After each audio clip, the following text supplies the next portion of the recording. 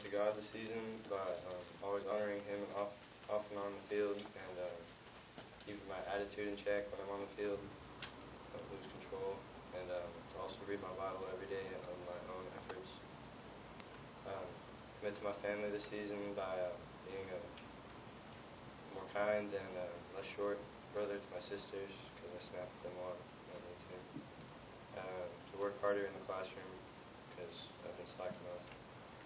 I commit to my team this season by always being the best leader as the quarterback that I can be, and always keep the team spirits up no matter what we're in.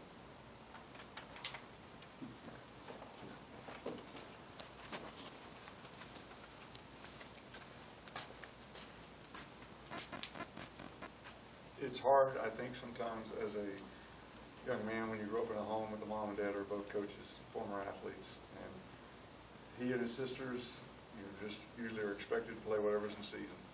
And so we look at many things, parameters in our family.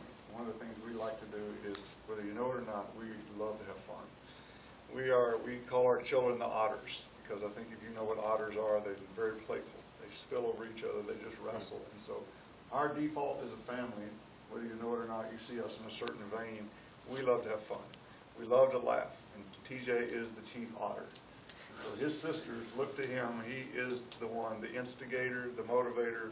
He is the one that gets to have fun with his sisters. They adore him. They just absolutely worship the ground. And yes, sometimes he can snap at them because his two sisters just always want to be with him and around him and hug him. And so we love to have fun.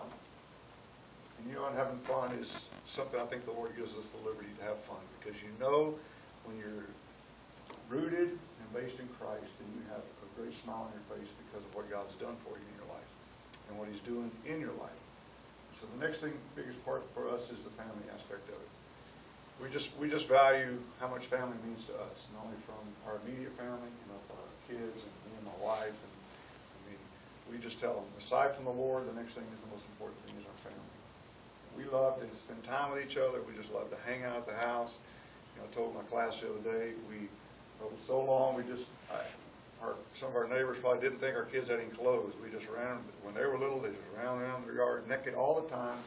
My mother was embarrassed. She'd drive up and tell me, Tommy, get some diapers on your kids. And we just said, Mom, they just like doing it. They'd run around, turn the sprinklers on, and we'd turn the automatic sprinklers on. That was their shower for the night. So, we love to have fun with our family. And we're just thankful that the Lord has given us a family. And I appreciate just, hearing about your families, because I realize that,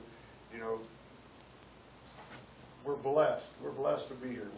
This is such a privilege to us to be here around people that really value not only family, but the institution, that what God has put men in a place of leadership. And whether men like it or not, God's given you a backpack to wear, and it's a big backpack. And many men just choose not to do that. And that's why our nation is in the position it is, because men have just abdicated their responsibility. And so this morning, as y'all sit here and get to listen to each one of these fathers and sons come up, I want you just to know it's a privilege that we have to be able to come here and just talk about what God has given us responsibilities as men. The last thing we talk about in our family is most important is the faith in God, because we can do a lot of things in our life, but when it comes down to the end of the day, it is all about honoring God. It's about serving God. It's about doing the things that God's given us, a great mandate, and as number one, to love Him with everything we've got, our heart, soul, mind, and strength. And number two is to honor others and bless others and serve others. Love our neighbor just as God loves us. And so I appreciate TJ because he's followed along in those lines. He's got a great legacy in his family. My mother and dad, I consider my dad to be the greatest soul winner there is in life. And I know he's grown up with that, knowing that his granddad has a great legacy. And I'm hopeful that his dad is continuing to try to honor those steps that my dad instilled in me. And so he has got a legacy that he's following, that we pray for him every day. And I just trust that you as teammates will continue to not only pray for him, but pray for each other. Because I know we as dads will continue to pray for not only the sons, but we want to pray for the fathers, because I've been blessed just listening to all the things y'all are saying. So I just appreciate very much TJ. I appreciate the fun he has. I appreciate the faith in his Savior and his family that he loves. And I just look forward to continuing to grow as a young man, to continue honoring God. So appreciate y'all, your prayers and support for our family through this. Love you, buddy.